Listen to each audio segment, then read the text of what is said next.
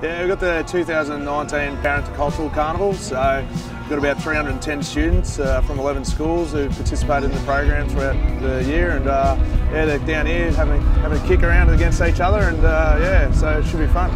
Yeah, we've obviously got a 9-a-side carnival behind me. The boys are playing out the back here, and then the girls are on Oval 1. So across the 11 schools, I think we've got probably 30-odd teams playing, which is really good. We've got an interactive careers expo upstairs where the kids are all engaged in 12 different organisations to help out with either career opportunities or further study. And then also we've got a cultural painting where the kids are putting their handprints on a banner that's going to be displayed at Adelaide Oval tomorrow.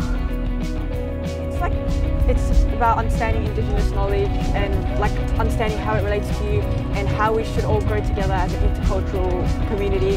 And it's really good to do a lot of assignments on the Indigenous culture, and I've learned a lot about how they relate to us. We're all from East Pakistan, and we are fighting for our freedom at the moment.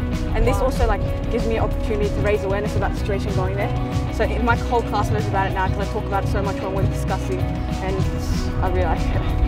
It's giving them another option that they may not have known of before. So, you know, there's always been basketball, cricket, those sort of games, but, you know, football's an Australian game, and if they've come over from overseas and they're not really quite sure what to do or how to make friends, it's a really good opportunity to do that.